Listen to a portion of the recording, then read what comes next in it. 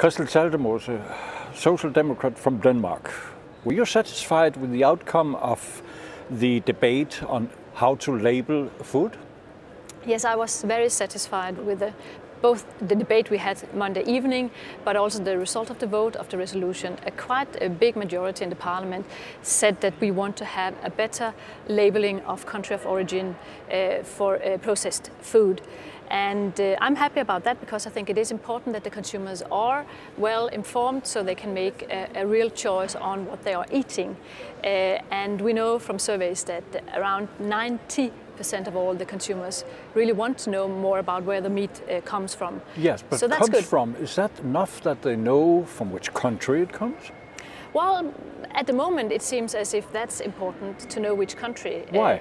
I think that in a global world, where you often see that sometimes food before it ends on the table has been circulating 2 times around the world. It is important for the consumers to have an idea of where is the animal bred, where did it live, because we know that there are still differences. But a cow is a cow. No, well, of course a cow is a cow genetically, but often we have differences in the countries, not just within EU but globally, on how to tackle animal welfare.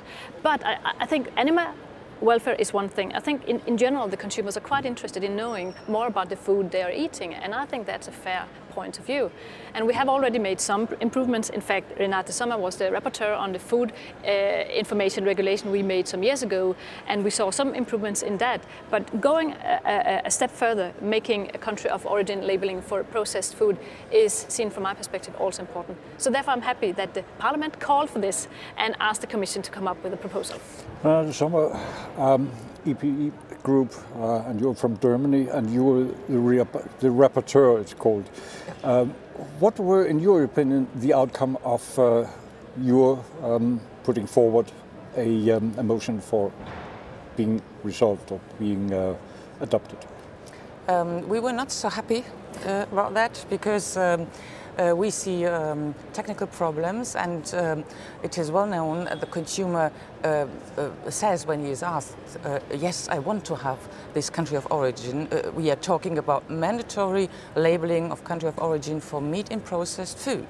And what is difficult to do in reality, because if you look at salami, or other products like that, easily you have 4 to 5 different kinds of meat as ingredients, and if we would have to label it as we have to label fresh meat beginning in April this year, it would mean for each different piece of meat in that salami you would have to label the country of rearing plus the country of slaughter of the animal, and that is really too expensive. And the problem is that the consumer in the first attempt says, yes, I want to have it, and those 90% of the consumers.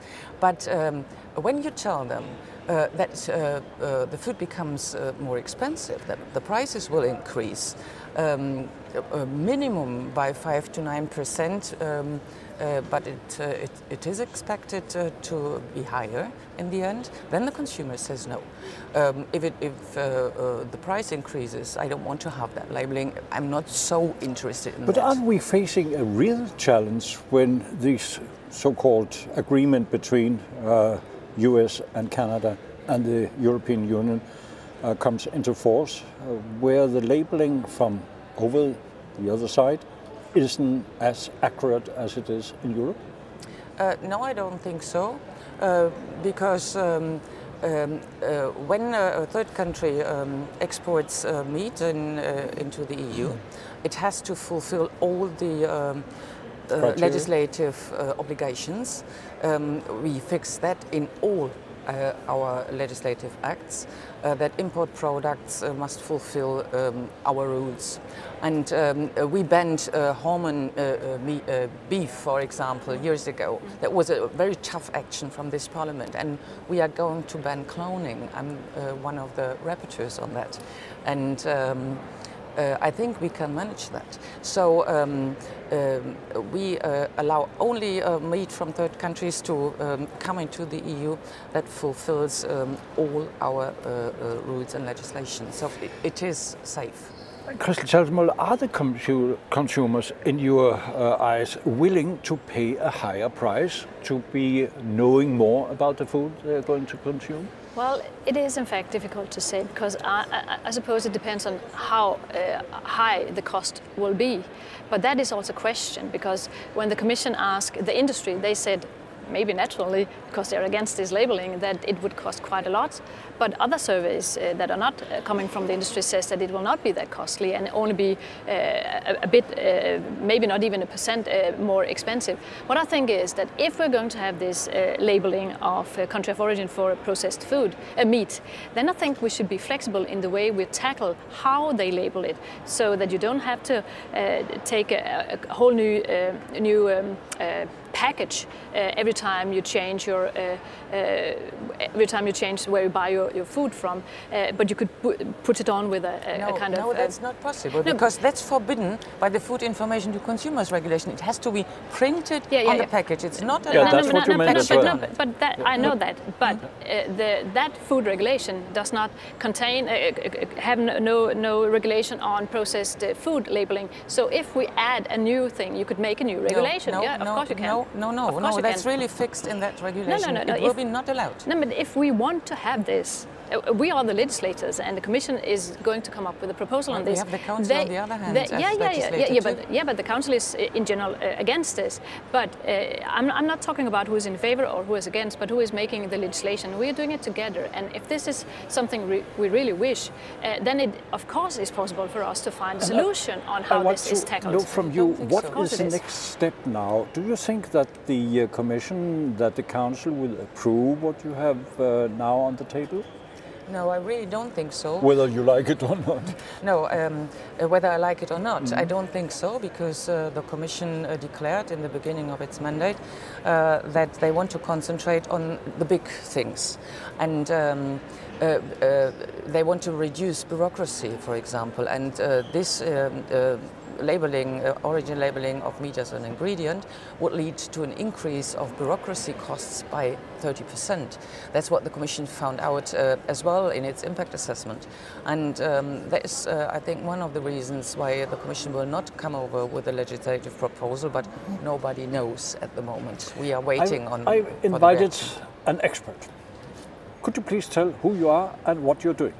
Well, my name is ffinlo COSTAIN, and I work for Labelling Matters, which is a consumer organisation representing around 10 million EU consumers in countries across the European Union. And we're calling for mandatory method of production labelling on all meat and dairy products, underpinned with robust assurance schemes. And I think it's an interesting conversation about origin labelling. Of course, country of origin labelling is very important, but it's only half the story. And what consumers also want to know is the farm system that the food has come from. Renate talked about the big ticket issues that the Commission wants to see delivered, and economic growth is clearly one of those. But there's also an animal welfare strategy, the 2012 to 2015, and one of the key elements of that is to see market-driven improvements in farm animal welfare. Now you couple these things together, and if the market is able to drive improvements, if the market is able to select higher welfare food products, then you drive economic growth within agriculture.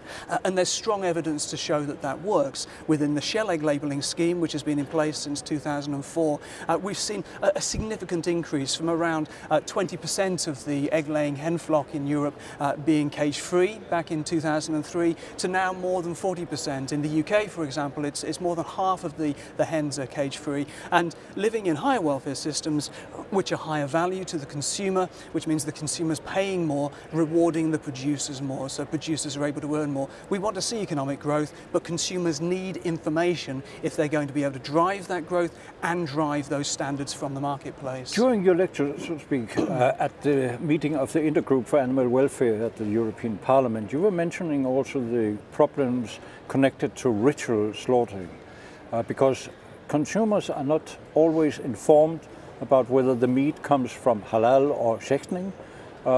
Shouldn't they be? Actually, I didn't mention that. It was, within Renate's. But clearly our view is that consumers should have information.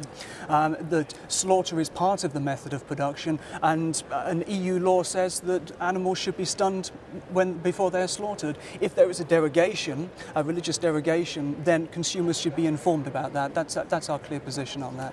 Correct. You were mentioning it, also referring to a German decision not to make differences due to religious habits. But shouldn't it be changed? My personal point of view is that we should have a labeling of the method of slaughter, because the so-called slaughter directive is misused by some member states. They slaughter nearly all sheep ritually, just to avoid problems in school food and so on. And that's not the right way to go. As long as those member states do not fulfill the legislative obligations of this slaughter directive that forbids this, that allows just the slaughter of exactly that amount that is needed by the relevant religious groups, as long as they don't fulfill the obligations, I think we should go on thinking about labeling of the slaughter method. Coming from a country, and that's the final question in this round, coming from a country where animal welfare is high at the levels, and having a minister in charge of all this, doing his best, even when it comes to ritual slaughtering.